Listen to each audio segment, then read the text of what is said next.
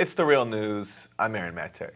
Republican Karen Handel has defeated Democrat Jon Ossoff in the special election for Georgia's 6th congressional district. Democrats were hoping a backlash against Donald Trump and the Republican health care bill would help them flip a Republican stronghold, and they poured in lots of money to do it, making this the most expensive House race in history. Ossoff also tried to appeal to the right, coming out against progressive bedrocks like higher taxes on the wealthy and single-payer health care. But in the end, it didn't work, leaving Democrats with yet another loss in the Trump era. Joining me from Georgia is Kamau Franklin, political editor for Atlanta Black Star. Kamau, welcome. Thanks for having me. So this race, as I said, was expensive, about $55 million in total. Most of that, I believe, came from Democrats who poured a lot of money and time into this race. So what happened? Well, I think there's several factors. One is that I think Democrats poured a lot of hope into this congressional district when I think if they were a little bit more savvy and realistic, they could have saw that maybe it just wasn't time for this race to flip, this district to flip.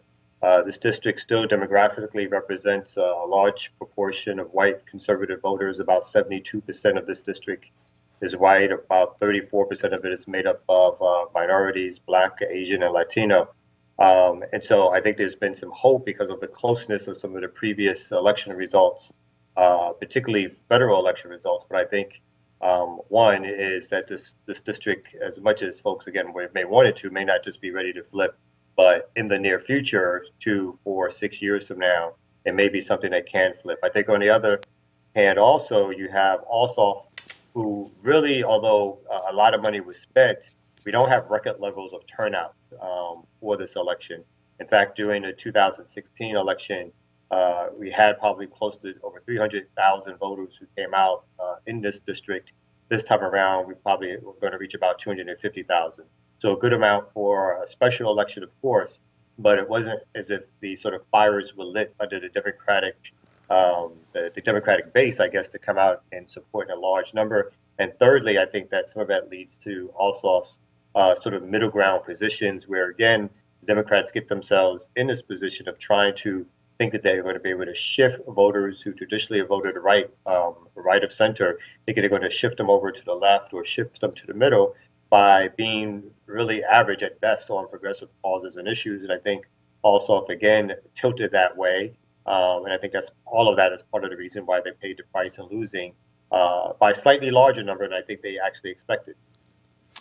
Yeah, Kamau, hearing that, I wonder about the national implications here. I mean, even if it was the correct strategy to go to the right for Ossoff, to try to appeal to moderate voters in this specific district, the energy that you talk about that the national Democrats poured into this race says to me that that's still where they're putting their chips, that they still think that on a national level, perhaps, this Clinton-type model of trying to appeal to the center or the right is going to work.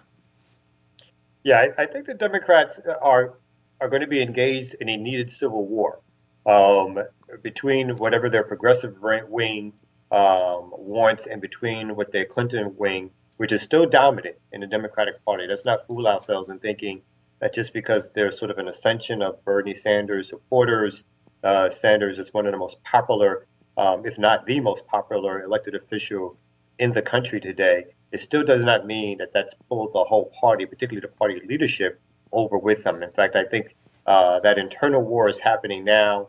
The money that's being spent on the type of candidates, though, shows that that war is still being won by Clinton-type supporters and, to a large degree, Obama-type supporters who really want to play a middle ground strategy and think they're going to still be able to pull right-wing voters over to their side.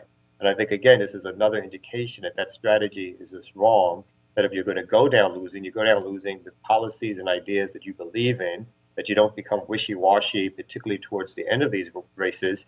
Because if you do, it deflates your base. It deflates the possible folks who would come out and make this some record level voting numbers cast that shows that, look, there is an onslaught of support for the Democratic Party, for a party that shifts left.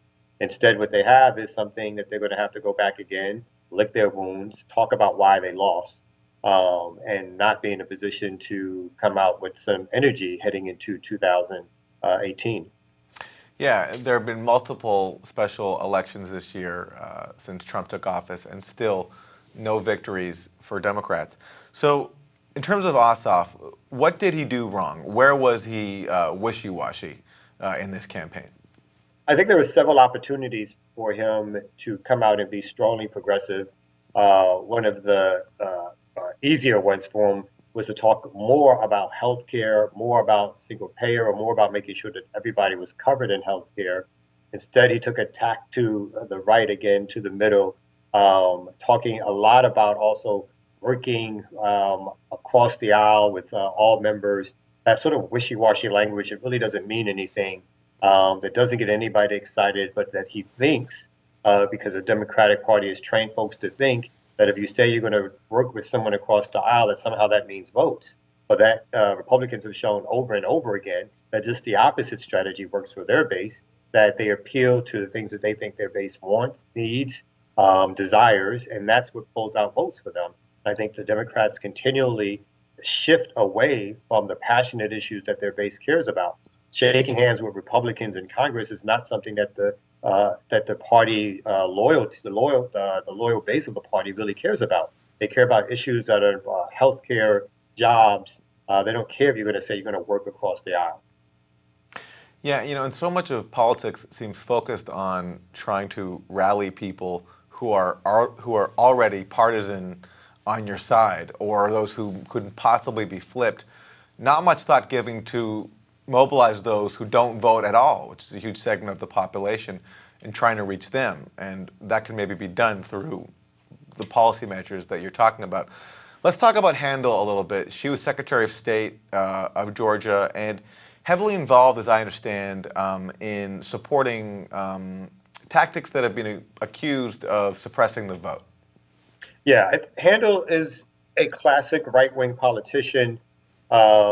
She's known in Georgia for doing exactly what you said, trying to help suppress the vote and not extend voting rights. She follows closely the National Republican line on voter ID laws, and she was infamous as the Secretary of State of someone who was trying to pass policies that did just that. They tried to slow down the amount of Black and Latino folks who were able to vote, who tried to cut voter rolls. So I think she's somebody who is well known in terms of the type of policies that she believes in and enacts. And I think her base was more committed to her policies and to her ideas than the Democratic base was to someone who was, relatively speaking, unknown, who spoke more about what he would do in terms of the middle ground. Now, there is one further Georgia race that Democrats are hoping will go blue, and that's the race for governor. Democrat state lawmaker Stacey Abrams is running in that contest. She just kicked off her campaign for governor. And it's been said that she's united both wings of the party, of the Democratic Party that we've talked about, the sort of Bernie Sanders progressive wing and the centrist Clinton wing. Kamau, can you talk about that race and what her chances are there? Well, I think she still has an uphill battle because of what we spoke about earlier in terms of demographics. I think, again, Georgia is shifting purple, potentially blue at some point in the future. But I think it's unfortunately too early to think that there's parity amongst voters or that the voting base, the electorate has already shifted over based on demographic changes mostly to a Democratic state. So I think it's going to be uphill in that way. I think Stacey Abrams can bring out a certain amount of support from the base because of some of her policies. But I also think she has an alternative history, which is also deal making with Republican, the current Republican governor.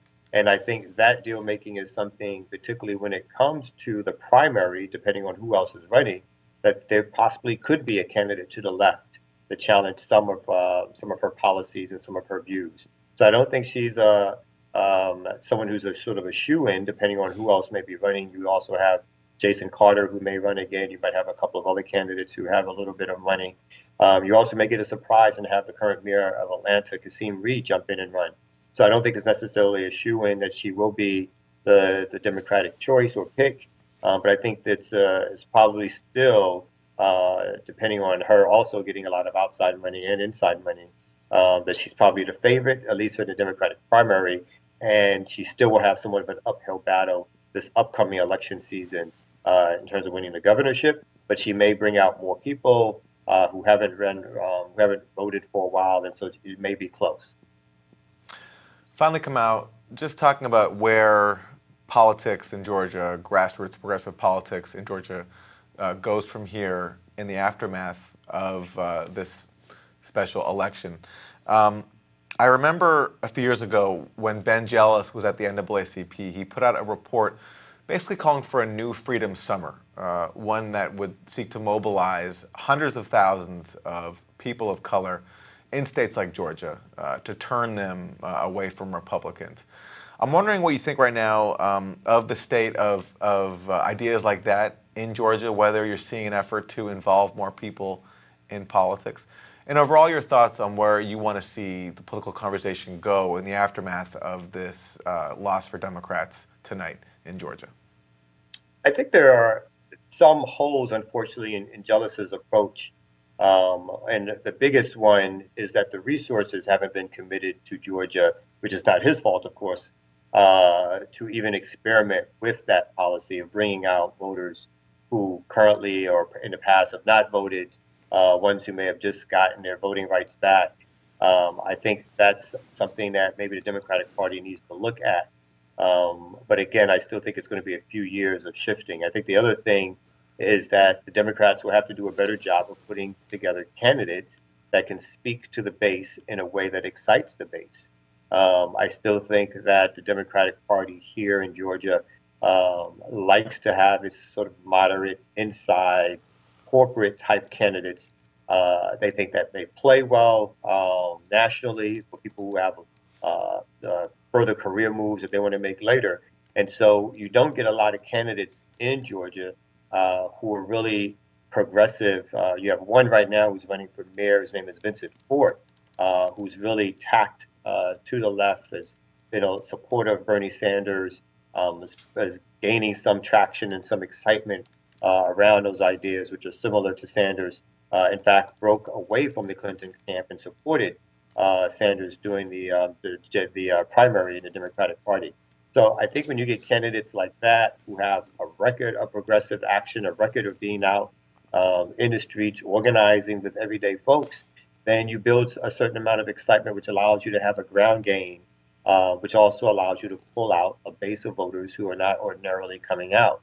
And I think that's one of the biggest things that Democrats have a disadvantage around, is that as the shift happens, you don't have the excitement, the electricity for the candidates who are running, because they don't bring the policies that excite the base. And I think that's one of the biggest changes if the Democratic Party at all is going to try to say that it represents working class interests, if it represents progressive interests, then it's going to have to do something about the candidates it puts forth to represent these ideas.